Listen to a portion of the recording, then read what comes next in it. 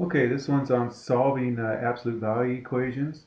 I'm going to start off, remind you guys about absolute values. So evaluate, this is called the absolute value of 3. Remember, absolute values are always positive. They always come out positive. So the absolute value of 3 is just 3.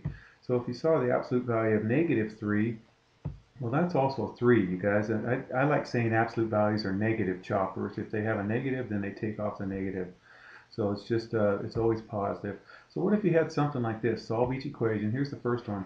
Absolute value of some unknown number x equals 3. Well, right up here we just found out that the absolute value of 3 equals 3 and the absolute value of negative 3 also equals 3. So x could be 3 or negative 3. Okay, a shortcut for mathematics is we can say x equals, this says right here, plus or minus 3. So x equals plus or minus 3. Okay, so when you see something like this, x just equals plus or minus 3.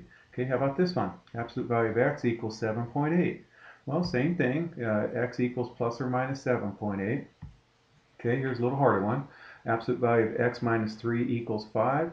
Well, you do the same thing. You make it equal to plus or minus 5, and then just solve x minus 3 equals plus 5, and solve x minus 3 equals negative 5.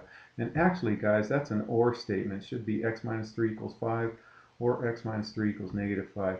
Okay, so here we go, plus 3 plus 3, plus 3 plus 3, and over here I get x equals 8, and on the right I get x equals negative 2. So there's your two answers, x equals 8 or x equals negative 2. All right, let's try another one, you guys. Try this one. Okay, you're going to, absolute value of 3x plus 2 equals 5. So you're going to make it equal to positive 5 and equal to negative 5. So 3x plus 2 equals 5, or 3x plus 2 equals negative 5. And just go ahead and solve each one, minus 2, and on the other one, minus 2's. And then on the left, I get 3x equals 3. On the right, be careful, you guys. Negative 5 minus 2 is negative 7. Okay, was yesterday. It still is today. So divide by 3. You're going to divide by 3. On the left, we get over here. Those cancel to 1. Over here, nothing cancels, so it just stays negative 7/3. Okay, that's your answer right there. All right, let's try another one. Absolute value of 2x minus 3 equals 9. So we're going to make it equal to positive 9 and equal to negative 9. It's an absolute value, so it takes it's plus or minus 9. Okay, so now we're going to go plus 3 on both equations. And on the left, I get 2x equals 12. On the right, I get 2x equals negative 6. Be careful again, you guys, when you're adding, negative 9 plus 3 is negative 6. And then divide by 2, and you get x equals 6 or x equals negative 3. Okay, easy enough? All right, let's pick it up a little bit. Let's put some other stuff with it. Okay, here I have 3, and this is what, there's no number in front of it or anything in between. It's understood to be multiplied. So it says 3 times the absolute value of 4x plus 2 minus 7 equals 11. Okay, just like solving equations, you do addition and subtraction first. You do order of operations backwards. So here I'm going to get rid of this minus 7 first. I can't do that plus or minus stuff yet until I get all the absolute value all by itself. So we're going to add 7 to both sides, and I get 18 over there. Okay, now again, I can't make it plus or minus 18. I have to get rid of this 3 first, you guys. So it's 3 times the absolute value. So I'm going to divide both sides by that 3. Notice I changed it to a red 3 right there because I'm dividing by that 3.